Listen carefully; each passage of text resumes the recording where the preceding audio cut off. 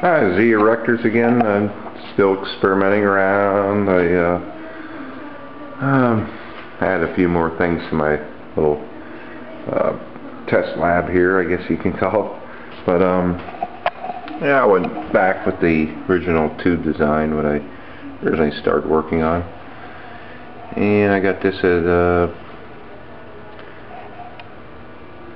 I forget what the gap spacing is. I got my papers here, but doing pretty good on this. I got these. I couldn't get them tuned to the same pitch as far as hitting them with a little piece of metal, but I left the top wide open, and I have the bottom, the rubbers on the bottom, so these ring just like a bell when you hit them. So I thought that'd be interesting to try.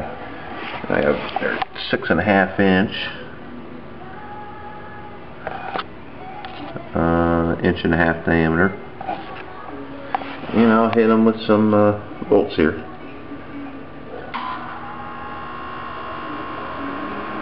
Looks like it does pretty well. It really takes off. Yeah, stop it.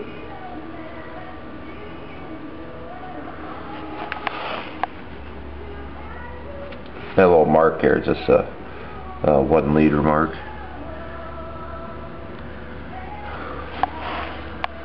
And I stop here a little bit and I hit it again.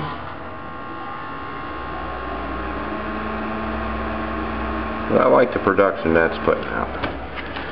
And let's see, I got my little foot throttle control and 24 volts, 1 cell, and it's roughly about 6 amps.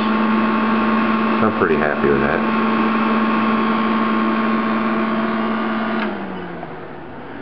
And I guess I didn't put that on yet.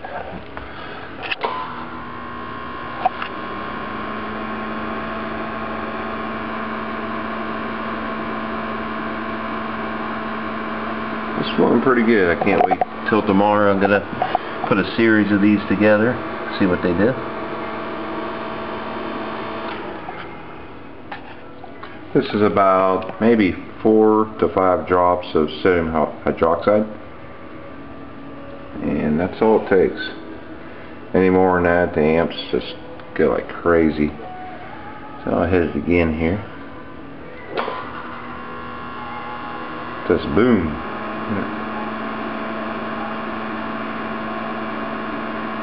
Lots of little bubbles though. I mean, there's few bigger ones in there, but I've noticed with some of my different cells, sometimes the snap sounds better on some. I mean, it's building gas in the chamber because it just, the whole thing like ignites, just poof.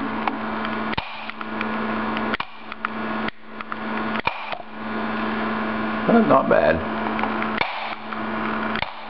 I mean, these bubbles really explode for so tiny. I probably got water on my igniter. Pretty cool. Yeah, the plate gap was 5/64. Just a hair more than a 1/16. Yeah, it's pretty close. I'd like to get it closer, but I just think it's going to be a little bit of problems. And I've had a lot of questions on this heat exchanger I built on this older cell. I had it's a 3-inch on the inside. Had 21 plates jammed in there at a 32nd gap each. 2 3/4 inch wide plates. And I made them pretty long, but I really don't think they need to be that long. Yeah, pretty simple.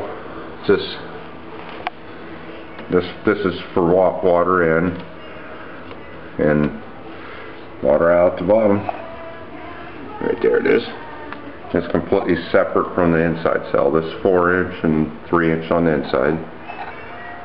And it cools it, but I really think the inside, this is schedule 40 on the inside. I think it should be a lighter schedule on the inside. So the heat transfer from the water coming in here would work a lot better in here. The schedule 40 is a huge insulator. So that's that. And I've been kind of going off as Dave Lawton's design a little bit. He has a 6-tube configuration here. I think biggest thing's the way it's mounted.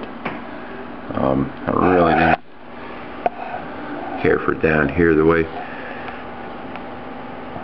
these are, well, I can't even see my cursor, but yeah, this has a plate coming up here holding it. It has this. He has it siliconed around, and then the inner tube's coming down with this bolted to it, and then the top has the rubber washers in the top. So this thing can't really shake. It's a solid mass put together, but very good design though. He great pioneer. But that's where I'm at right now. Okay, thanks. Bye.